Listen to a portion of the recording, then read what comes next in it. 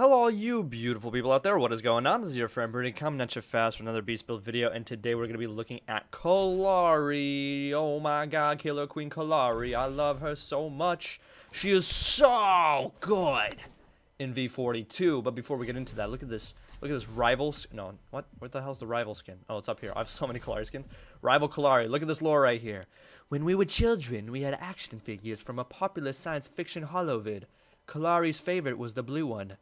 Muriel. Muriel time! Alright, let's get into the deck video. So, Kallari, or Killer Queen Kallari, edit, since day one, legacy. So, with Kallari, it's really interesting. You can build Kallari in so many different ways. You can make her work with death. You can make her work with knowledge. Maybe you can make her work with order, although order is more for tanky heroes. I wouldn't recommend it. But, with this deck, and it works very sexually, we're gonna go with growth and chaos. Growth is going to be for your early game farming up, split pushing stuff, and chaos is going to be for your late game imploding. Kallari could do 1.7k damage easy late game out of stealth. It is ridiculous. Literally 2-shot carries with that and then just another basic attack or her dagger.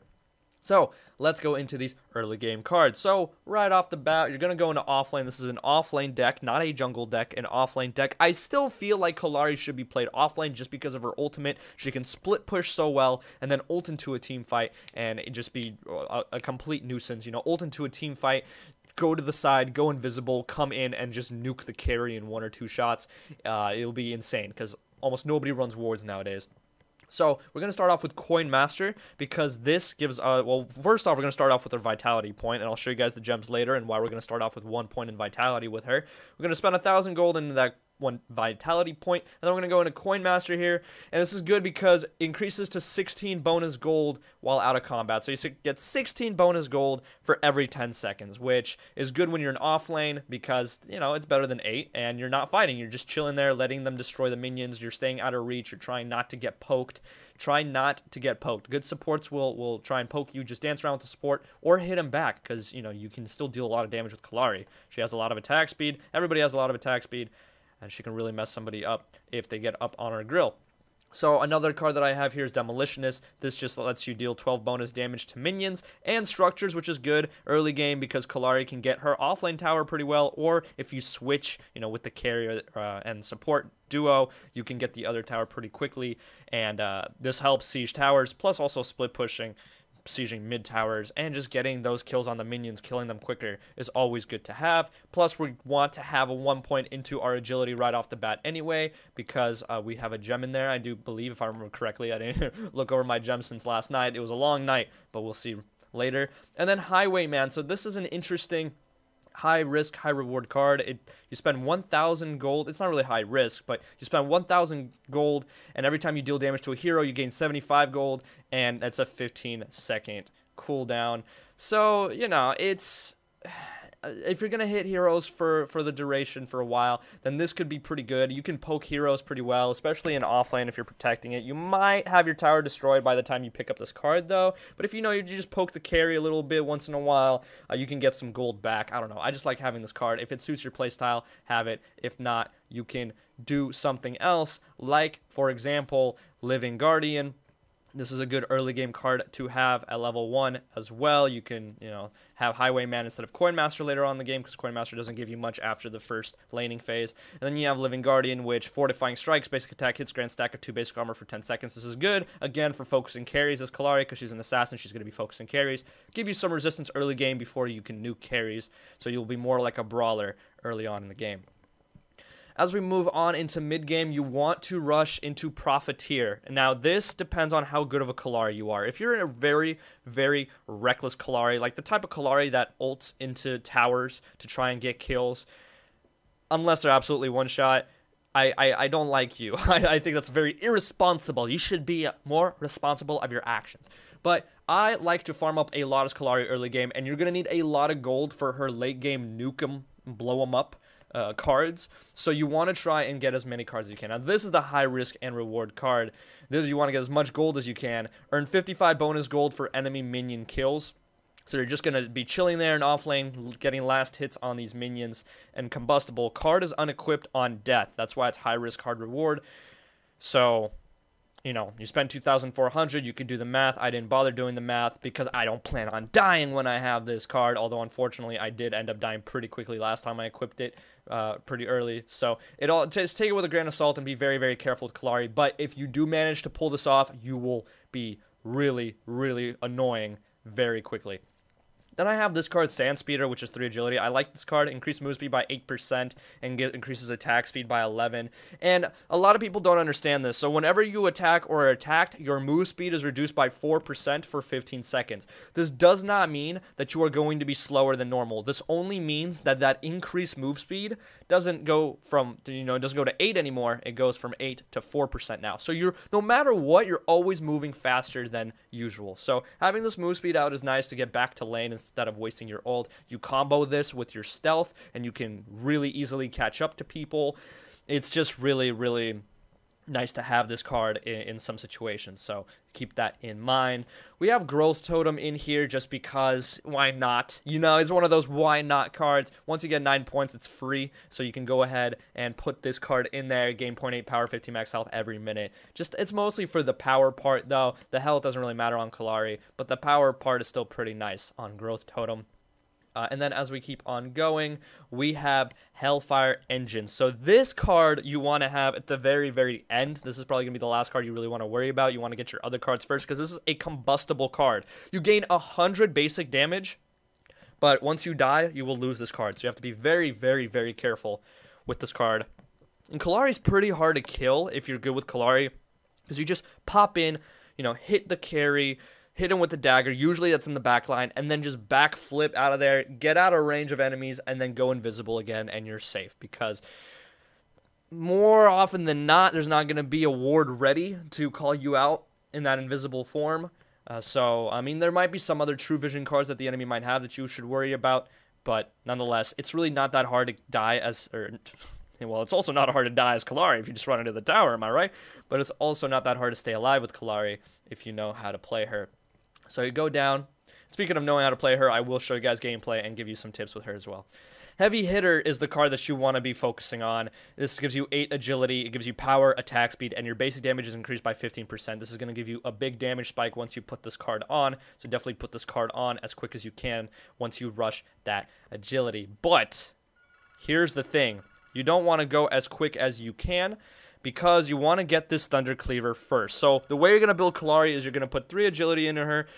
You want to put 5 vitality into her as quick as possible so you can get this Thunder Cleaver so you can farm very, very, very efficiently. You want to get this Profiteer. This is what I do. You get the Profiteer right here as quick as you can, and then the next card you should rush is Thunder Cleaver. You should get enough vitality for it, and which will give you some lane sustain as well, so you don't have to back too often. Also, agility to give you more attack speed and armor, and you want to get Thunder Cleaver as much as you can. It's literally Thunder Cleaver, power and basic armor, increase cleave damage by 50%, and deal 100% basic damage to nearby enemy units on a 20-second cooldown.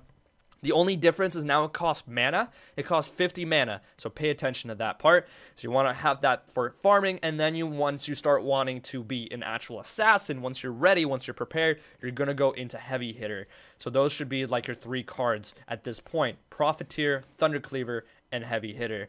And then once you start going into, later on, you can keep Profiteer if you want, if you still have it, that is. If you died, then you don't have it anymore. You have a free slot again.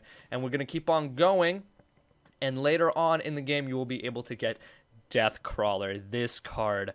Oh my god. Oh my god. If you need to rush this card, do it, because this is probably the best card in the game, I'd say. Honestly, I'm willing to say that. This card is amazing for carries and assassins, and it's just fantastic for anybody trying to deal a lot of damage. Power, basic armor. Attack speed is reduced by 65. Now, I know that sounds crazy, but hear it out. Every 8 seconds, your basic attack deals 300% bonus damage. Take the 50% bonus damage you get when you deal damage to somebody out of stealth as Kallari. Take the bonus basic damage you get from Heavy Hitter, and then later on in the game, when you have enough coins and you can buy this Hellfire Engine that gives you another 100 basic damage, it is stupid. It is stupid. Basic damage increased by 15%. So once you have that, I don't know if you guys know how percentages work, but 100 basic damage plus the basic, plus the power here, and the basic damage is increased by 15%. Oh my god. 1,700 on hit out of stealth. Incredible. So that is definitely a card you want. Like I said, you want to go for this 7,000 gold card, this Hellfire Engine last, because you're going to be putting all your attribute points into your agility after you get your Thunder Cleaver, so you can just rush Death Crawler and be super, super, super deadly with this combo. So yeah, so we do have 5 agility gems. I was correct, but the first thing we're going to slot is 1 point of vitality, so you can get this healing towers, gain 2.2 health regen and 1.2 mana regen while near structures. This just helps you with survivability. This is like a constant health regen token, pretty much, when in offlane, and you're going to be chilling under tower quite often anyway, so this should be good. And also, as Kallari, you can regenerate with your stealth, so on your way over to gold buff, when you steal it, you'll regenerate some more health with that shadow dance of hers. And then you have improved killing blows, gain 5 bonus gold when killing an enemy minion. This will stack up. You definitely want to get as much gold as we can. This is a very gold-focused Kallari. Think of it, honestly, as a carry deck, and it will work so well. Some people like to run Intellect on Kallari and just make her level up very, very quicker. Not Intellect, I'm sorry, Knowledge. The affinity, not the attribute, knowledge, to make her level up quicker with Font of Experience. But I prefer this because she gets her cards very quick if everything goes well. And she can nuke people very quick if everything goes well. Wealthy, earn 5% increased gold. Again, you see the trend here, guys. You want as much gold as possible. Excuse me. Lifesteal, 2.5 power, 10% lifesteal. Of course, on Kallari, like we said, she's going to be dealing a lot of damage. If 10% of 1,700 is 170. That's a good bit of health from one hit. So, yeah, lifesteal, 10% lifesteal, definitely not bad. Piercing basic attacks ignore 30% of enemy basic armor. So again, with this gem, you'll be able to pierce armor. That's how you get to 1,700. If you don't have this yet, then you'll probably have about 1,500 on your hit, on your super powerful hit. And then you have critical hits. Basic attacks have a 15% chance to deal 75% bonus damage. Now, when I did 1,700 damage, I do not know if this is what procced it. I have a very hard time believing that that's what procced it, because then I went on to do it again, hit another attack, and it was 1,700 again. Actually, no, that's a lie. No, this is what procced it. So if this procs, you will be able to do 1,700 damage. Without this, I believe that the damage was about 890-ish. 890-ish. Again, it depends on what the hero is running, how much basic armor they have. It's going to vary, of course. But the point is, you will blow people up with this build. I guarantee it. As long as they don't blow you up first. And that's the thing. Kallari, high risk, high reward type of character. High risk, high reward type of deck. And that is pretty much it, guys. That is how you build Kallari. At least this is how I build Kallari. You might build her in a different way, because that is the beauty of v42. There are so many different options. This is how I built her. This works very, very, very, very, very well for me. Maybe it will work very, very, very, very, very well for you as well. Thank you guys so much for watching this video. If it did help, drop a like, comment, subscribe, all that good stuff. And as always, make sure you have a wonderful day. Dad.